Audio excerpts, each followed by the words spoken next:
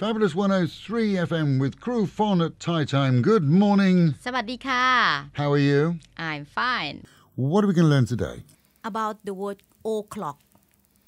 We O'clock. Yes. Oh, your clocks are so difficult. I know. We have many words for o'clock. Afternoon is by mong. บ่ายโมง correct. So that's 1 o'clock. Yes. By song mong is 2 o'clock. Yes. By sam mong is 3 o'clock. Yes. By si mong is 4 o'clock. บ่ายสี่ Yes. But then you don't. 5 o'clock changes, doesn't it? ห้าโมงเย็น Ha mong yen. Yes. So we have โมง โมง is o'clock. We use that from 6 o'clock, 6 a.m. till like noon. Mong. So โมง it's 6 โมง 7 o'clock in the morning. 7 โมง Okay. 8 โมง till noon.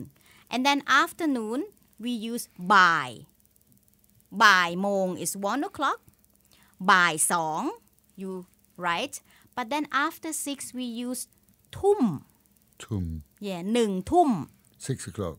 No, 1 is then we use that for 7 p.m. 7 o'clock. Yes. Is nung tum. Yes, Song tum is 8 o'clock. correct. Sam tung. This is complicated. Tum. Sam tung ทุ่ม tum. Sam tum is. I'm lost. 9 o'clock. 9 o'clock. Yes, Si tum is 10 o'clock. yes. Ha tum is 11 o'clock. Yes. And then at midnight is it's an odd one, isn't it? เที่ยงคืน Tian Kung. Yes. And then when it gets to 1 o'clock, Correct. it's Dinung.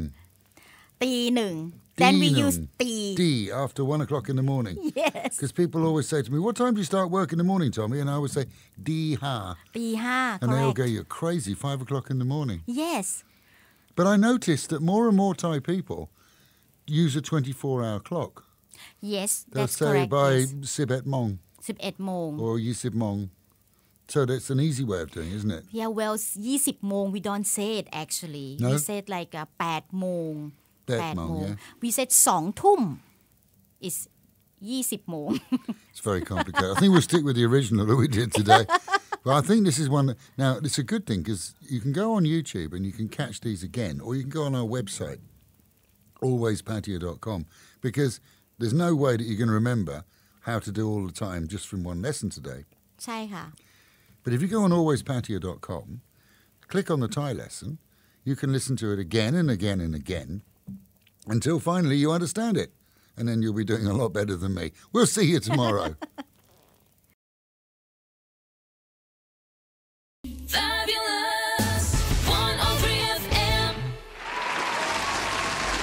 That's the new song from Celine Dion. I always wanted to say to her, why the long face? Right. Shall we play Universally Challenged? Yes. Only a Yes. couple of days left before Megs goes, so this is the last couple of days. Oh, yeah. Whitewashed last week. You've been terrible the last couple of weeks because Yeah. you've had America on your mind. I need to win this week. She might mention it a few times. If for those of you who don't know, Megan is going to America. Yeah, I'm going on holiday, you know. Right. Let's play Universally Challenged. Megs, you can go first. What's your buzzer going to be? I'm going on holiday, you know. And your buzzer then? Viva Las Vegas. Viva Las Vegas, and I'm going on the holiday, you know. They are the buzzers. Buzz in when you think you know the answer. Are you ready to play? Yes. Okay, here we go. Monday mornings, Universally Challenged. Crazy about Messiah's mother. I'm going on holiday, you know. Yes. Oh, easy. Easy. Madonna? Yeah. Are you sure? Yeah. Congratulations! You're today's winner on Universally Challenged. Finally, she Yes. gets off to a win. Well done, Megs. Well, you can actually. Oh, you can win this week, can't you? I Because you can can. do Tuesday and 3. Wednesday. Yes. And you're going on holiday on Thursday, yeah? Yeah, I'm going on holiday, you know. Oh, yeah, right. Did you mention it? About We 5 should have million mentioned times. it, Megs. We didn't know. So, Dear, yeah, dear. Wednesday's my last day. All right, well done to Yay. Megs. 2 weeks of pure bliss for me and you. Yeah, absolutely. No You stilettos miss anywhere, me. no hair straighteners everywhere, No eyelashes. no eyelashes, no nail varnish everywhere. The studio will be clean, and we get a bit of peace and quiet. miss What I me. think we should do is bring a breakfast in every day while she's not here, like bacon McDonald's baguettes, breakfast. McDonald's, and Oh, take photos no. of it and send it to her in the US. Do they have Greggs in the US? No, I don't No. think so. No. No. Sorry to disappoint you. Oh, look at your sad little fat face. Not impressed. Little fat face. So yeah, Megan's off to a winning start this Monday. Well done to you. All to play for this week. Your final week before you go on holiday. Let's see if you can go to America on a winning streak, eh? Yeah, I reckon so. Universally Challenged back tomorrow. Right, here is today's winner. Or today's clue, sorry. It's Madonna on Fabulous Radio.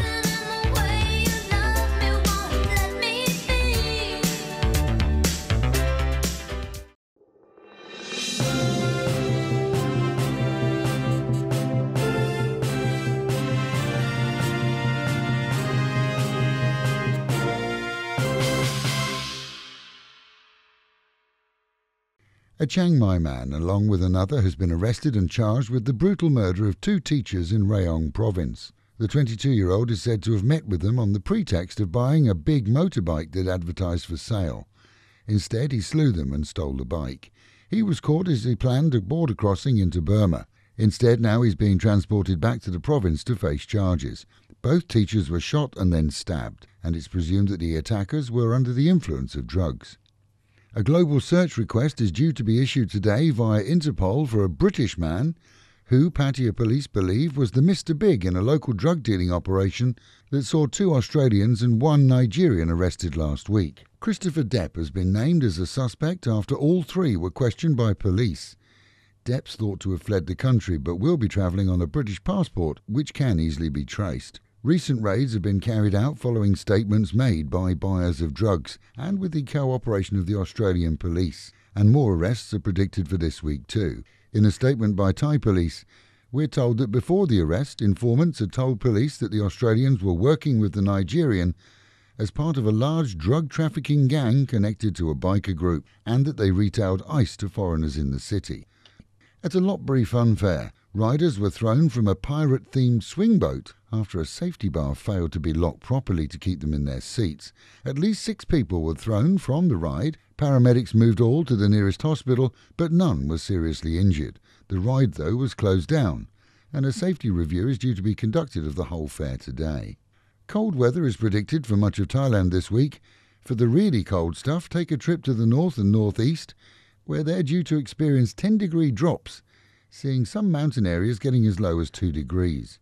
In the Gulf, high waves are predicted, and a reminder's out for the week that swimming in a non-marked area is dangerous in any region. Small boats too have been advised to remain on the shoreline. On Phuket, 5 Turks and a driver were injured when a minivan they were riding in was hit by a pickup in the Katu district. The mid-afternoon accident was quickly attended by police and medics. 3 tourists were kept in for observation at a local hospital.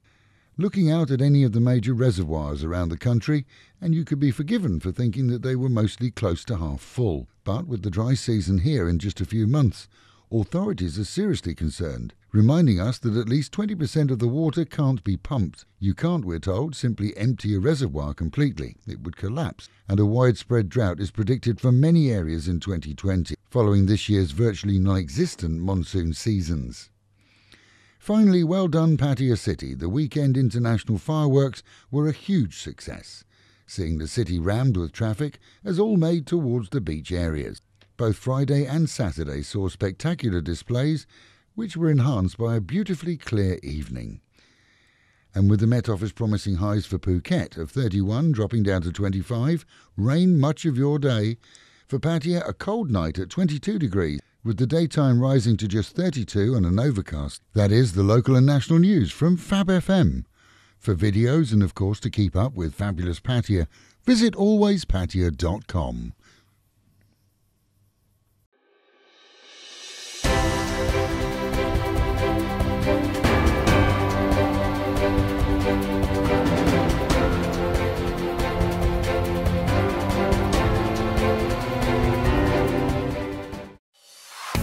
BBC Premier League update from the home of Premier League football. Hello, I'm Alistair Ross at BBC Sport, and Leicester City are back up to second in the table, but they needed a last-minute goal cleared by VAR from Kelechi Iheanacho to beat Everton by 2-1. The Nigerian had been flagged offside. VAR allowed it to stand. Iheanacho's first goal in what was his first game of the season. I'm happy, and I've been waiting for the opportunity, and it came today, so I'm happy. And we've been working really hard in training and keeping my head up and hoping to get the chance. So I'm happy today I got the chance and took it. It finished 2-2 between Manchester United and Aston Villa at Old Trafford. Tyrone Mings' first Premier League goal, helping to secure a point for the visitors, and it stopped Ole Gunnar Solskjaer's side from going fifth. The league table at this point is not the biggest concern because it's so tight. I just need to make sure that we get performances and get 3 or 4 performances after each other and results. Freddie Ljungberg's first game as caretaker boss of Arsenal ended in a 2-2 draw at Norwich thanks to 2 goals for Pierre-Emerick Aubameyang. Ljungberg was pleased with how his team battled till the end. What was good about it is that away from home in a difficult place, and we've been in quite a hard place for a while with our results, that the players, they had that mental strength to come back and equalise twice. That shows a lot of character, and I'm very proud of them for that. It ended 1-1 between Wolves and Sheffield United, and bottom side Watford are looking for another manager, their third of the season after sacking Quique Sanchez-Flores, who lasted less than 3 months and won just once in 10 league games. For more football news from the BBC, go to bbc.com/football. BBC Premier League update from the home of Premier League football. Things the British Embassy will never tell you. Part 1. Renting a bike is the nuts. It just is. And feeling that wind in your face as you fly through the roads on a big bike is even better. The freedom of the road is yours for the taking. And there are plenty of rental companies that won't ask to see a bike licence from your home country. Every year, the British consular teams work with hundreds of Brits who have bike accidents here. Some survive, some don't. Not having a licence for the bike you rent can and will void all insurance cover, including your medical cover. Nothing worse than having the consular team calling your family and asking them to help you pay the hospital bills. Riding a bike is fun. Plan ahead, just make sure you have a bike licence before renting. This advisory is neither sponsored nor endorsed by the British Embassy. No animals were harmed during production. It doesn't contain nuts and is suitable for vegans too.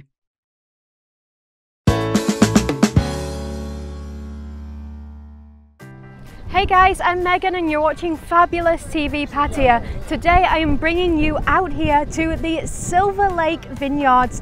It's only about a 30 minutes drive out of Pattaya, and wow, it is such a beautiful place. You can come here, you can walk through the vineyards, you can have a taste of their homemade wine, and I guarantee you can get some really, really beautiful pictures. It is very picturesque, so come on, let's check it out. The Silver Lake Vineyard is located around a 20-minute drive from Pattaya city, next to Buddha Mountain, also known as Khao Chi Jan. Upon your arrival, you'll enter through the beautifully designed Italian-style building, which leads to an elevated terrace overlooking the vineyard, beautiful gardens and the lake. There's an optional vineyard tour on an electric tram. This way, you can sit back and relax whilst taking in the breathtaking views around the gardens. The Silver Lake Vineyard spread over a total of 600 rai. Therefore, it might be a little tiring to walk to all the different viewpoints. The tram will stop at several points throughout your trip, including the windmill and flower gardens, the greenhouses, the movie house and the winery.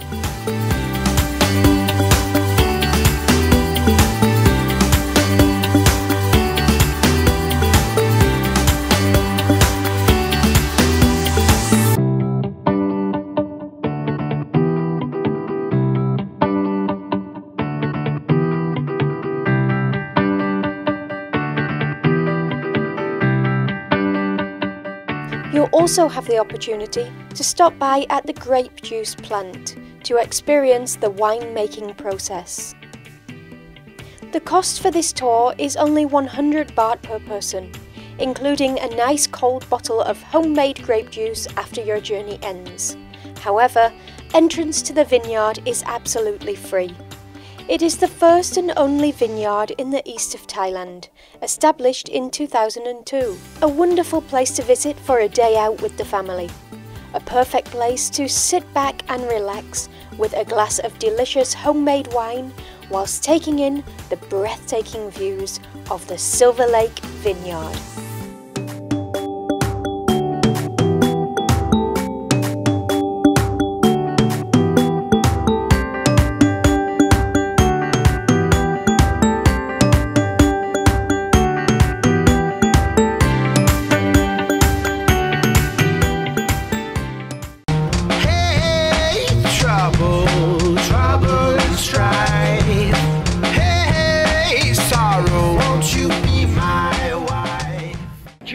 Today, and today I'm going to show you around a place called the Sanctuary of Truth, and it's on Soi 12 off the main road between Pattaya and Nuklua. It's called Nuklua Road, and the first thing we've got to do is go and buy a ticket from here. Can I have a ticket please? The 500 baht one. Thank you. Yeah, for one person. Thank you. Thank you. Cup. Oh look, there we are, the ticket. Where you from? We got the ticket. I'm from Manchester, where are you from? I'm from Thailand. Oh, that's very good. Okay, so that's what we've got now, we've got the ticket. I was here about 10 years ago, and I remember going over this bridge here, but it never had all this safety netting on it. No way you can fall off that now, but in the olden days, whoa, it was too dangerous. I got halfway across and I did one, panicked. Now this wooden building here, right, it was initiated by a man, local rich businessman called Mr. Lek, right, and up there, that's 105 metres high that. It was built in 1981 and it looks dead old, doesn't it? And they reckon the finishing date is going to be about 2050. Right then, it's time to make our way down to the Sanctuary of Truth, the biggest wooden structure in Thailand. We're just going to go down here. Look at all these steps. Wow, it's like being in a jungle. Waterfalls and everything, look. Wow. Oh yeah, what's going on here then? Hello, how are you? Okay, what's that for? What? This is only for inside, please. Just save it for you, okay? Yeah, okay, thank you. Hey, look at that, village people. See you later, boys. Bye, thank you.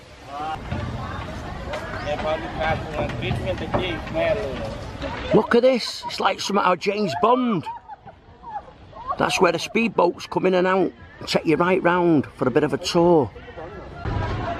Look at all those amazing carvings. Took years and years. All carved by hand, and there's no nails in there or screws or anything. It's all different types of wood joints, and it holds it all together. Yeah, somebody's working here now, just chipping away. They reckon it's not going to be finished until 2050. Wow.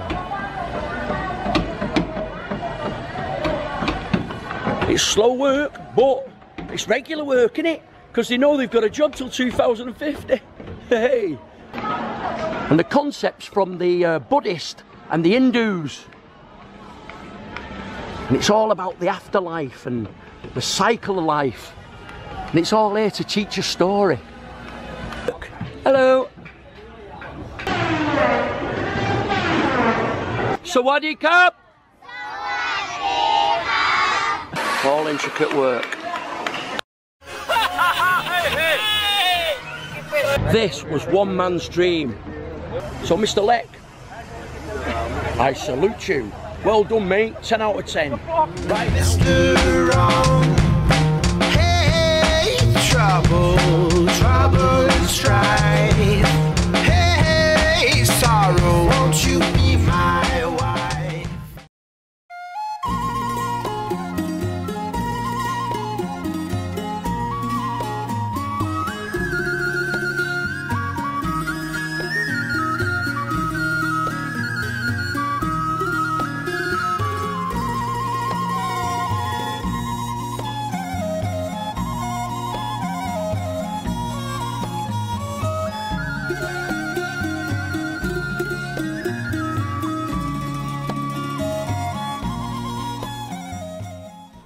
Hey guys, I'm Megan and you're watching Fabulous TV Pattaya. Today I am here at the Hill Tribe Village Pattaya.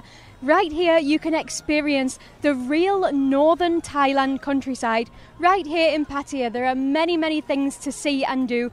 You can see the long neck hill tribe here, you can go on elephant rides, you can feed the crocodiles and go on horse rides. The list of the things that you get to see and do here is endless, you know. It's the perfect place to come if you want to see the real northern Thailand culture, but not have to go right up to northern Thailand. You can see it right here in Pattaya. So come on, let's head inside and check it out. Located along the bypass road next to the railway line in South Pattaya is the recently opened Hill Tribe Village Pattaya. Here you'll be able to experience an elephant ride whilst taking in the beautiful views of the village. Elephants are the official national animal of Thailand and were previously used as a form of transport. You'll also be able to experience the Northern Thai traditional market, where you can purchase handmade goods and even try on and purchase the Hill Tribe clothing and accessories.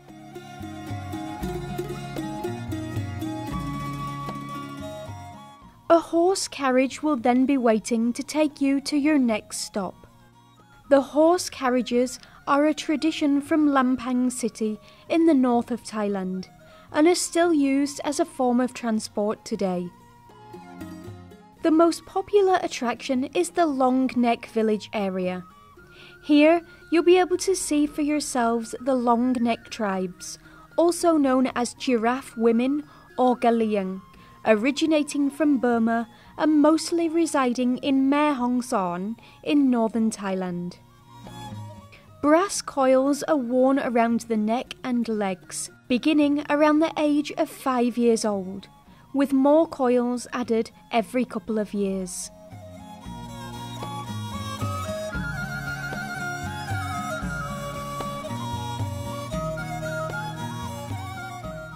The village is also home to a large crocodile pond, where you'll have the opportunity to feed the crocodiles yourself.